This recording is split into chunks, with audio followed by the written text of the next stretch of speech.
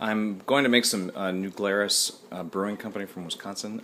New Glarus Spotted Cow. A couple of people, friends and family, have commented on how much they like this stuff, so I went and found a recipe that's hopefully going to be close to it. So what it is, I'm going to make a 5-gallon batch.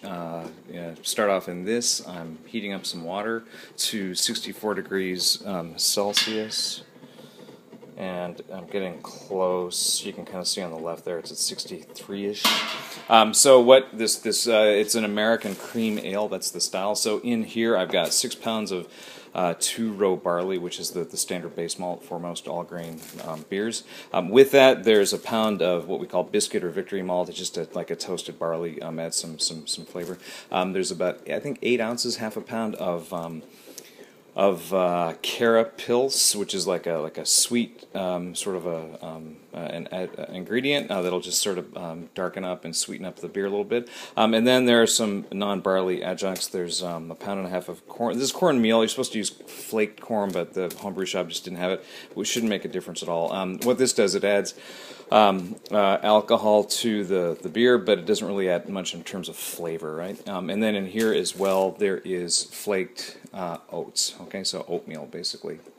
And what that'll do is add some protein. I think I've never had New Glarus Spotted Cow, but I guess what it has a haze in it, so that means there's protein suspended in it, and that's coming from the flaked oats. So what I'm going to do is I've got 12 liters of water heating to 64 Celsius. I'll put some of that in that bucket over here. It's called a mash tun, and I'll put the barley in there with the corn adjuncts, and I'll let it sit for about an hour. And what that'll do is there are enzymes inside the barley, which are triggered at certain temperature points. So, and when those enzymes come to life, what they do is they start to break down the starch, the stored starch, which is energy for the grains when they sprout. It is energy, starch stored as energy that can be converted to sugar when the enzymes are present. The enzymes are triggered into life at a certain temperature, so that's why you take the water, heat it to a precise temperature, mix it with the grains, and get the mixed ingredients up to a certain temperature, trigger the enzymes. Do that in here, and then about an hour later, instead of having like a starchy soup, we're going to have a nice sweet liquid that we can then throw yeast into to ferment into New Glarus Spotted Cow. Okay. All right, so this has been mashing now. It's called a mash when you combine the hot water with the grains. Mashing for about an hour, and what I've done is I halted the starch conversion by the enzymes by getting a bunch of water up to a couple hundred degrees Fahrenheit, putting it in here, and what that does, it basically just denatures the brew, I guess, and stops the enzymes from doing their job. So what I'm going to do now, let that sit for about 10 minutes, and then what I'll start to do is take the water that I've heated to 168 Fahrenheit in there, and I'm going to put it in there, quart by quart, and then trickle that back out through this tube using that valve back into the empty pot, okay? And then I'll boil it, and then that'll turn into the beer. Okay, so everyone does this a little differently, but and find what works. So up there, that's the mash, which is the hot water with the grains, and that's emptying into my brew kettle, real slow trickle, as you can see. It should be about an hour that you take this. Take the hour it takes to empty this into the brew pot, and then and you heat this at the same time, and then by the time this is called the sparge, right? Sparge water, sparging, going through the grains and making it's called the wort, W-O-R-T. It should take about an hour. So by the time the wort is run through the hose into the brew pot, then it's heated up to boiling, and what I'll do is take this outside and put it on my my propane burner, and then boil that up with the hops, and then chill it, and then put in the yeast. So while this is going on, I've got my yeast over here. I took this out of another batch that I just kegged up, and what I did, I took the sediment off the bottom, which includes yeast, and spent yeast cells, active yeast and spent or dead yeast cells. Mix that with some boiled water, and it separates into 3 layers. You can see it. The layer down here that's all dead, spent yeast cells. On the top was the water I used just to mix up all the the sediment, and then the middle layer, that's all active yeast cells. So I'm getting these to room temperature, and then after all this is chilled and ready to go, I'll pitch that yeast in there. So after I'm done with all my grains, I compost them, right? So that'll turn into real nice stuff. I think it's all more. It's less cellulose, I think, but it's all been nicely broken up by the heat, and put it back in to the ground. Okay, so I finished the sparge. I just brought my brew kettle outside. I've got a little propane tank with it's a turkey deep fryer base, but you know, it works just fine. So what I'll do is I'll wait till this goes to the boil. I'll throw those in. Those are hops. It's 3/4 of an ounce of Mount Hood, which is just a nice bittering hop, not too strong. It's exactly what they want in this recipe. And then I'll boil that for 45 minutes. I'll put another batch of this in just to give it an aroma as opposed to just the taste. And then I'll chill it down. I'll show that. That's an interesting video. Nice day to brew outside. The weather's finally turned a corner here at our place. So yeah, kind of, you know, still cloudy, but a little bit of a nice blue sky up there. So anyways, be back in a sec. Okay, there are the hops pitched, and I'll give those a little bit of a stir, but you can see them now just sitting there nicely.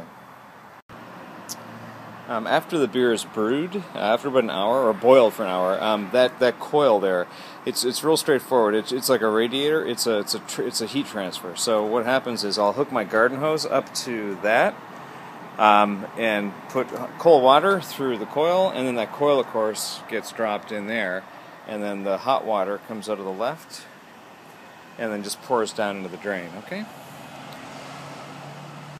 Alright, it's exactly 1 hour since we started, and what I did, I put my different utensils in the brew pot just to sanitize them, sterilize them.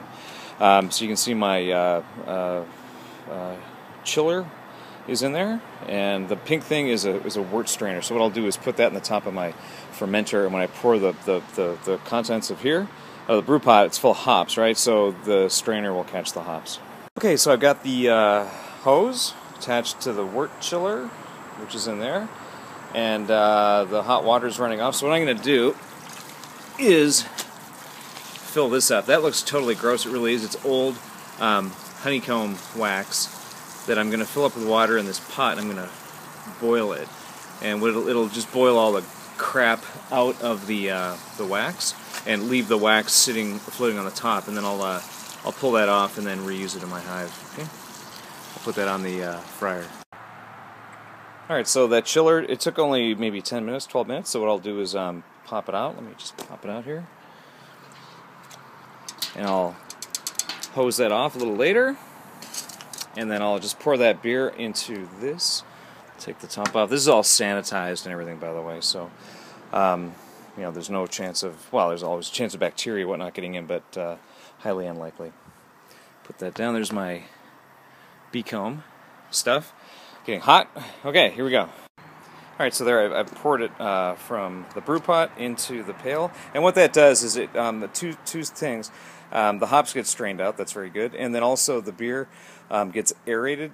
Yeast to work needs oxygen, so if I'll pour this back and forth a few times, oxygenated, aerated very, very nicely, and the yeast will get will be that much better for it.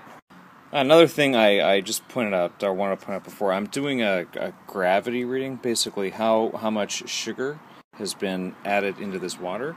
So I'm not going to do a close-up, you can't, but basically the gravity reading reads 1050, 1.5, so basically we'll have about a 4.8% alcohol drink. I showed the yeast before, and I'm just going to stick my sanitized turkey baster in there and just pitch that in like this. Okay, so I'll do this. There's about a cup of yeast in there, and I'll get all that out, and this will be ready to go. This will be bubbling by the morning. Okay, there we go. So the lid is on. The little thing sticking up, that's a fermentation lock. What that does is it allows the CO2 from inside the fermenter to come up, and it passes through a water seal, I guess, and then out, and then nothing from outside can get in. So it's a protected environment. All right, so we'll see how this goes, and I'll look over here. Here's my wax. So just boiling away. Let me just stir that. See how hot this is. That's really gross, but what I'll do is strain it, and then I'll have nothing but pure beeswax sitting on the top of that pot. Okay, pretty neat. Okay, so I strained all that, and you'll see the wax will come in and float on the top and then turn into a nice cake. And if you can see the yellow ring around the top, that's just where the wax is cooled down already. So this is nice and hot water with wax. So in the morning, I'm sure I'll have a nice cake of wax. I'll just pop it off and maybe clean it one more time like this, and I'll be ready to go.